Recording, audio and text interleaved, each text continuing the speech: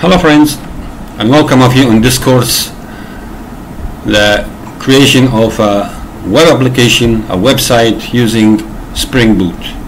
Now in this course we will learn how to build a complete website from scratch, and at the end of the course you will be able to create a full website that is functional with database.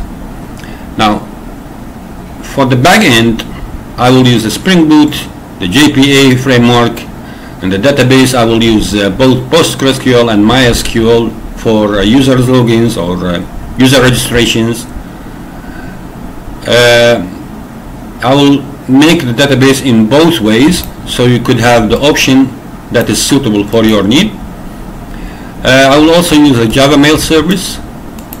Now for the front end I will use a TimeLeaf template, the Grid CSS, which will give us a good control over the layout design, and I will use some jQuery, and we will create and we will get a responsive design that is fit for the desktop, tablet or smartphone. Now I will show you, this is the website that I have built for my own self using these techniques. Now this is few web pages, contains few web pages with social networks, with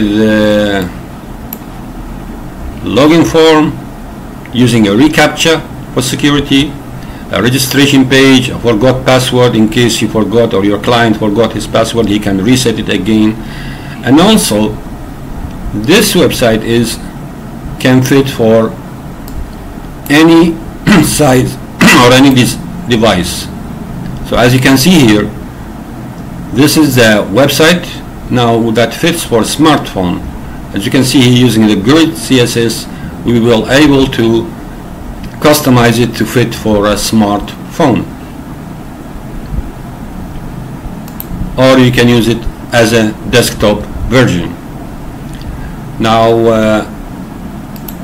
I will use build on operating system that is Ubuntu 18, and I'm using the JDK 1.8. This will enable you to compile later on. If you have want to compile on a JDK 11, 12 or 13, this will be possible for you. The design basically consists of two parts: the back-end part, which consists of the controllers, the Spring Boot application, and the DAO, the modules, the services, everything we will add in here, and the other part, which is the user interface, which we will use templates and all the CSS, the jQueries, all these we will create in here.